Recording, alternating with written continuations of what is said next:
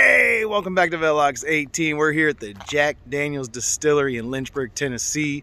And we started this video, this journey up in St. Louis, Missouri earlier today, where we got loaded with some labels. It was a dry load. No need to run the reefer, save me a little money on some fuel. And then I promptly realized I had the wrong delivery time in my head, and I realized I had to burn whatever fuel I saved by not running the reefer by hammering down and stepping on it to get here. But we'll get to that. We'll get to that because we're starting at the end of the video. This is me making the delivery, and obviously I'm here and I'm on time and everything's good. But you gotta go back into the video to watch the rest of it. So you guys are gonna rewind all the way back to today when I got loaded with this load, and I'm gonna roll the music. Roll the music.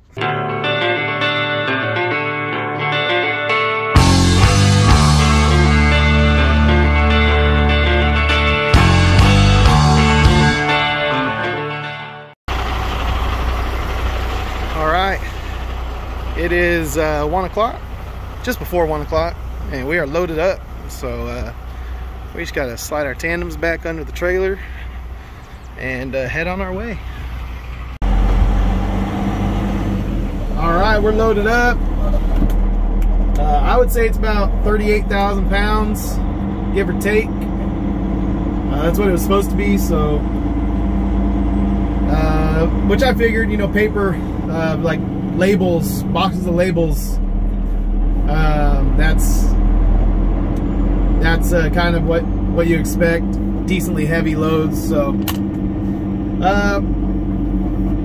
gonna kind of double back the way I came, even though it's quicker to go another way. Like the way in here, the quicker way kind of takes you through like a lot more neighborhoods and stuff. And while I think that it's probably, you know, okay, because they're major roads, and you know, I think I could get away with it from like a truck route perspective.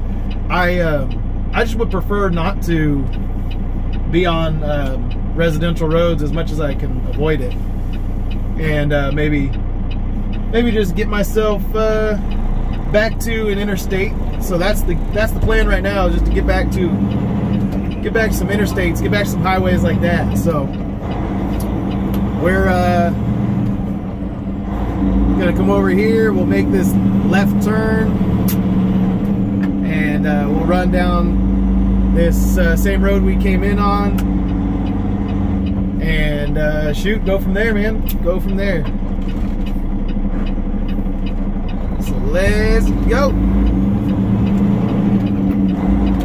All right, go for it then. Nice. That was an awesome running of the stop sign to get in front of me. Oh, look at him go. It's like he's running from the cops. And I will never stop like I'm running from the cops. Okay, all right. I'll catch up with you guys down the road. All right, we are on Highway 57, and we're trucking right along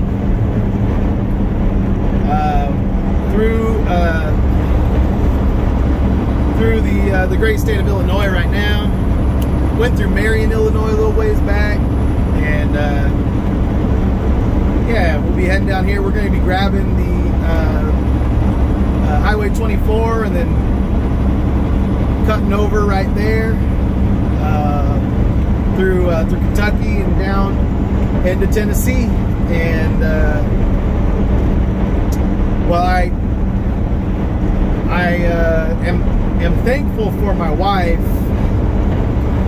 She called and she said, "Hey, so what time does that load deliver? When are you going to be home?" I said, "Well, let me double check. I know it's at some point on Thursday." And I opened it up, and the stinking load delivers tonight. So I mixed up the appointment times for this load with another load I was looking at on the load board, and didn't even realize that I was supposed to get from St. Louis down to Lynchburg, Tennessee by tonight. So we're hammering down now. We've got to get about 350 miles done,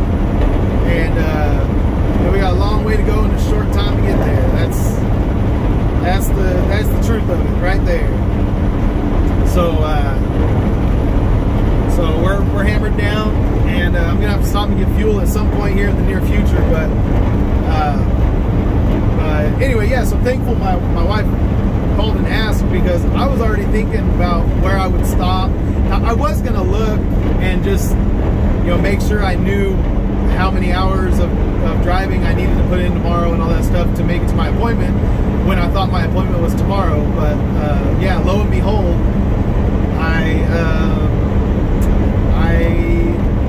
I mixed up the delivery time with another load that I was looking at on the load board. I thought this load delivered at like 2 p.m. tomorrow, but it delivers at 10 p.m. tonight. So that's like a big, you know, like an 18-hour swing or so, 16-hour swing. So I don't quite have as much time as I thought I was going to have, and it did tighten up my schedule quite a bit for what I can, you know, like my schedule for today. I would have done more miles last night, to be honest. If I wouldn't have made this mistake, if I would have been, you know, if I would have been paying attention, I guess, I definitely would have trucked it a little further last night and gotten closer to DuQuoin, Illinois, so that this morning I wouldn't have started so early, and I wouldn't have had to put down as many miles to go to make the delivery in DuQuoin and then go make the pickup in St. Louis, and I'd have more time left on my clock today to make this drive. But all in all, we should have time to make it. It's just a little, oh, here's Marion, Illinois. Okay, did I say I was already in Marion, Illinois? I thought I had gone through it already, but I knew I was coming up on it somewhere. But anyway, so yeah, kind of glad that my wife asked me to look while I was driving, because I was like, oh crap, I gotta go. Yeah, all of a sudden I went from going 67 miles an hour to stepping it up a little bit, you know, stepping it up. So we're gonna truck it through tonight, and we'll make the delivery tonight, and we'll just sleep somewhere down there near Jack Daniels, and we'll be somewhere down there. We'll take a sleeper pro split down there and sleep our 8 hours, and then jump back into the truck and take it, you know, the 50 miles home or 60 miles home, or however far it is to get home from there. So that is the plan, and yeah, catch up with you guys in a little bit. Hey, we stopped over here at the Huck's truck stop, the Pilot truck stop over here in Kentucky, and we got a ways to go yet. We got to kind of hustle, but mainly we're missing out on, or we're tight on drive hours. I have until what, like 8:07 tonight before my 14's up. So I got, like, actually, I guess they're pretty close together, drive time and 14-hour clock. So anyway, I'm gonna run in here and use the restroom, and then we'll get back on the road, and hopefully we can get through Nashville without too much of a hassle.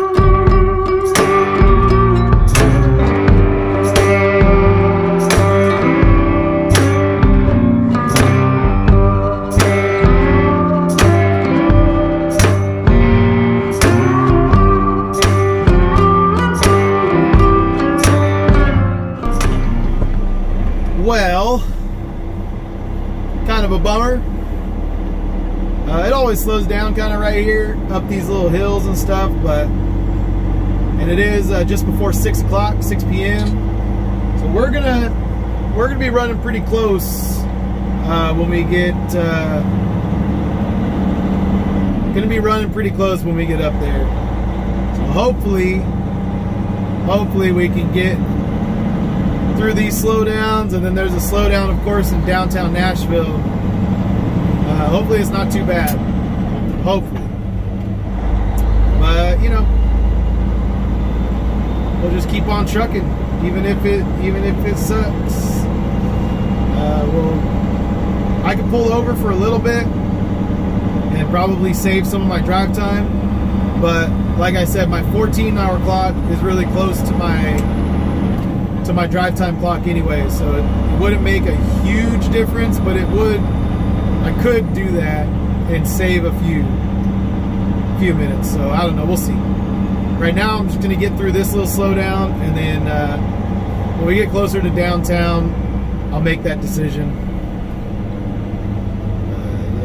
I'll catch up with you guys down the road. Alright, so sorry I was on the phone for a while, but we got through Nashville and then we just slammed on the brakes, and I'll just be honest with you guys, I'm about 45 minutes away from the delivery and I just ran out of hours. But there was a truck accident that had traffic backed up. I lost about an hour and 15 minutes, I would say. So I am going to PC to the delivery tonight. That's within the rules of the law. Look it up.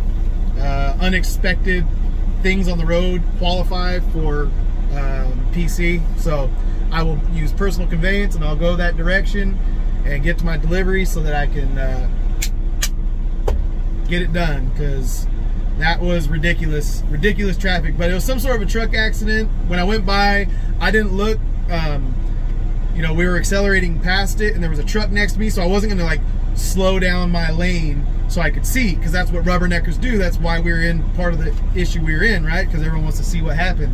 So I just kept going, but I didn't see it was a you know, like a rotator wrecker. So usually use those for big rigs, and then I just kept my head down and kept on trucking. But anyway, so kind of a bummer of a way to, you know, I was on track for everything to be like, I had a good like 20 to 30 minute cushion the whole time I was driving. I kept that 20 to 30 minute cushion, and then once I got into Nashville, it just all went to crap. So yeah, so I got that 30 minute cushion plus 45 minutes. That's the hour and 15 minute delay that I had. So anyway, I stopped in to use the restroom and switch myself into personal conveyance, and then I'll get the heck out of here in a little bit and we'll get on down the road, Jack. Man, Lynchburg, Tennessee is out here in the sticks. I mean, I knew that, but I didn't know that, you know? What is that flashing light? That's saying that there's a bus stop ahead. Pretty sure the kids are home in bed at this point in the evening time, but we'll use caution nonetheless. We're on Highway 82, State Route 82 in Tennessee, coming down towards Lynchburg, and there was a little hill we climbed just now after we came out of Shelbyville, and then now we're coming down the backside of it. So this is all exciting stuff, man. I've never been out here even during the day, so I just trusted that this numbered highway wouldn't be too bad. Tennessee has tricked me before with their numbered highways, but this one wasn't too bad. And we're turning in 1.5 miles onto another numbered highway, so hopefully, you know, hopefully it oh, there's a truck coming. I always like seeing other trucks coming down the road, because that tells me that you know, that it's a truck road. It's a truck route. But anyway, we should be there in about 10 minutes, and I'll catch up with you guys when we get there. Alright, so I forgot to record when I was checking in, but I checked in at the gate, and now I'm just trying to keep up with this security guard. He's taking me back where I need to go. So he's in the pickup truck up there, and he's taking me back all the way back here. This is a huge place, man. I guess people like their alcohol, huh? People like their alcohol.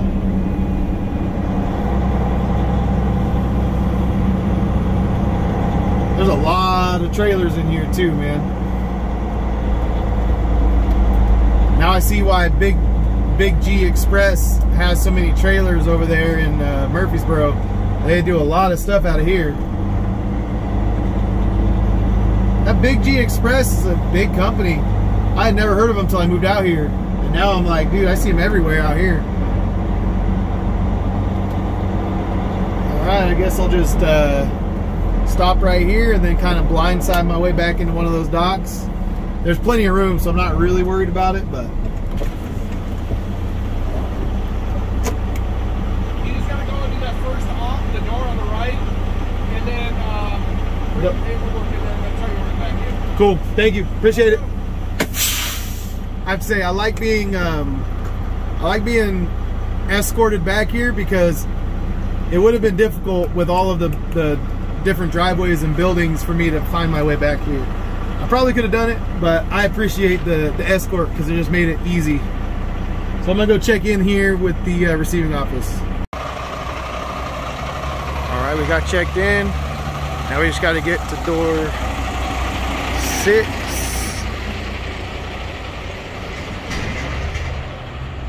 One, 2, 3, 4, 5, 6. All right, I think. Yeah, we got. They gave me the one in the middle. I like that. See that? People always give me extra room because they know I need it. All right, let's get this seal.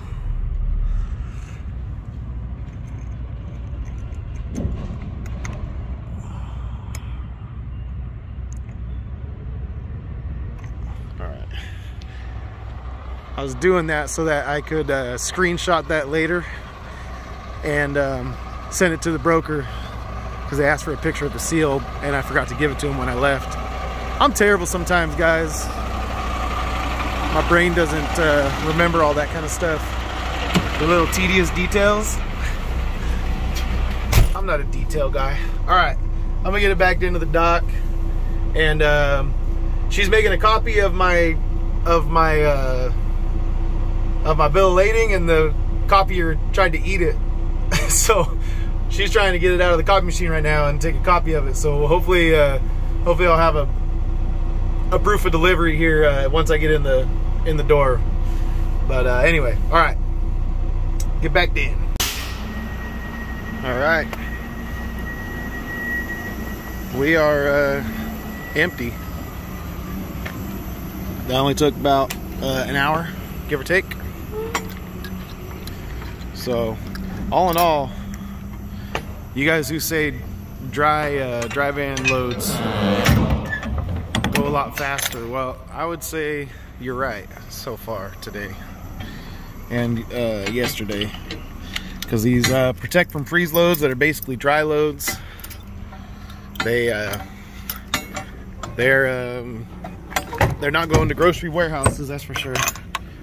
And way better, way better. So all right, we'll end the video next. I think I'm gonna break down the numbers, but I'll probably just do that once I'm at home tomorrow. So we gotta do that little bit of deadhead at home. So yeah, I'll check in with you guys tomorrow and we'll break down the numbers for the week. 3 little short hops to make a little bit of money this week. 3 little short hops, that's it. About 4 days of work. Really 3, right? Today's Wednesday night. Yeah, 3 days of work. Wah, wah, wah. All right. All right. All right. All right. All right.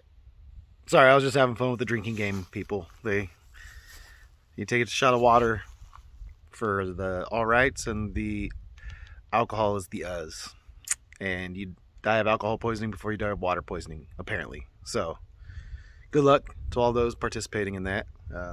I don't talk well. I don't speak well. I don't talk good. There's a lot of gooder talkers than I am. But anyway, that's how I roll. It's what I do. I don't script these. I don't know if you guys can tell. I'm not a professional. No one will be inviting me to be on their newscast to read the teleprompter. That isn't in my future. But what is in my future is telling you guys the numbers. So 3 days of work, Monday, Tuesday, Wednesday, right? We grabbed a load from Murfreesboro out to Memphis, delivered that on Tuesday morning. Dad headed over to West Memphis, all of like 30-something miles. Went up from West Memphis up to DuQuoin, Illinois, and then went from there.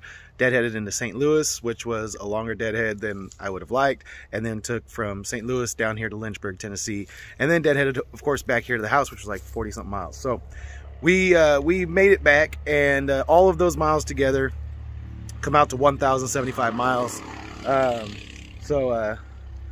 Yes, I love Tennessee, because that's just like a dude on a quad, just like going down the street, no helmet on, and just riding a quad on the street, because why not? Why not? 1,075 miles, and the revenue on this was $3,000, just over $3,000. So anyway, it comes out to like $275 a mile, and not a lot of revenue this week because we're cutting the week off short. I was trying to get home. We're leaving tomorrow morning, so it would have been nice to have like today, but like I said, I thought that load delivered today, so I thought I was getting back today. I didn't realize I was going to be getting back last night, and trying to sleep in the truck and figure out how to make it all work with my using personal conveyance and all that stuff. Yeah, it wasn't the original plan. I'll say that, but anyway. We got it. We got here, and $275 a mile, whatever. Not a big deal. Got some revenue in the bank, and we're just keeping the truck rolling, man. Got to keep the truck rolling, and Dollywood's this weekend, so that's what I had to get back for.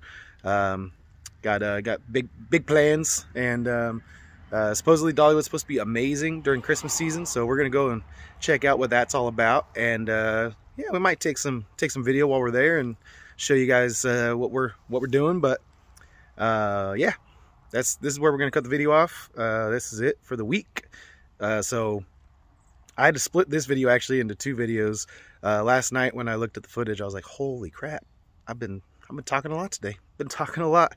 It's what I do. So anyway, $2.75 a mile, just over $3,000 in revenue.